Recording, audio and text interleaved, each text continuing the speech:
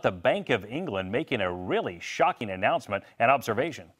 Yeah, the Bank of England is basically the economy driver and legendary keeper of the statistics for the United Kingdom.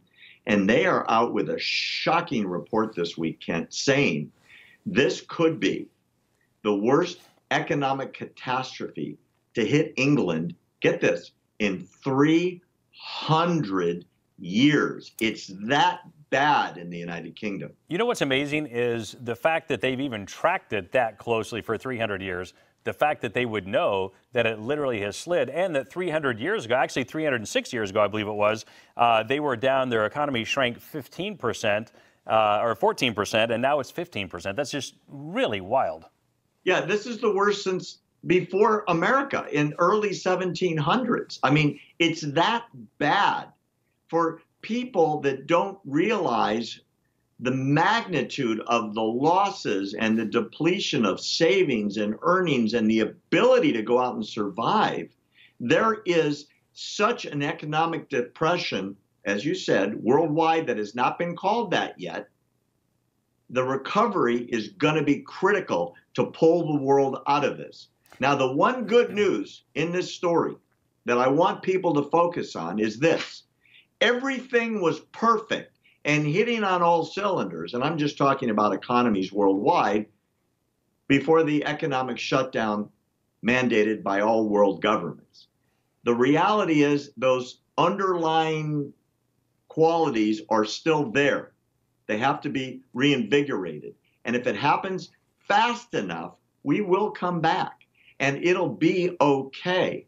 The question is, will governors stop being dictators and deciding what's best for the people, or will they listen to the people like in many states where the most regressive policies are being instituted, like California, like Michigan, like New York? The people are taking to the streets as you predicted they would, and it's happening across the country, and the governors have to listen, or A, they're going to be out of business, meaning they'll be voted out, and B, the people are going to open up themselves anyway, and the cops in many cases, especially county sheriffs, are saying, I'm not going to enforce unconstitutional law anymore.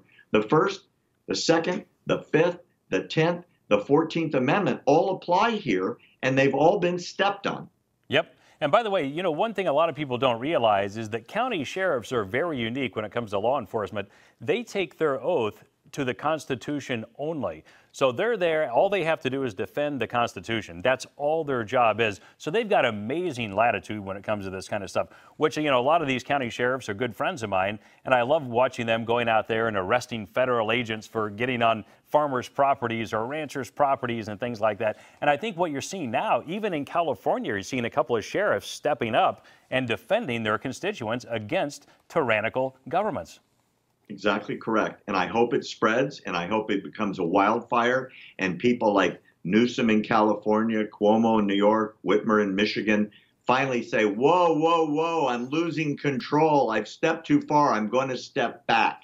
And when that happens and economies open up and people go back to work, we won't see 24/7 news coverage that is intended to scare you 3/4 to death. People will go back to work, and we can have a regular world again. Yeah, can't wait for that. Barry, it is always great to have you on here. You're amazing, and bringing the knowledge in of things that I did not know. Thanks, Kent. And anything that people want to look up, we're doing a lot of videos. Go to AmericanTruthProject.org, please, and sign up, or text the word truth to 88202, and you'll get this video and all our videos for free. We never charge for content.